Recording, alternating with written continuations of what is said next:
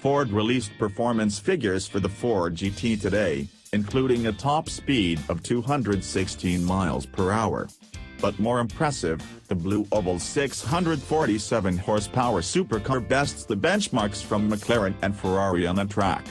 3.1 seconds better than a Ferrari 458 Speciale, to be precise, at Calabogie Motorsports Park in Ontario, Canada.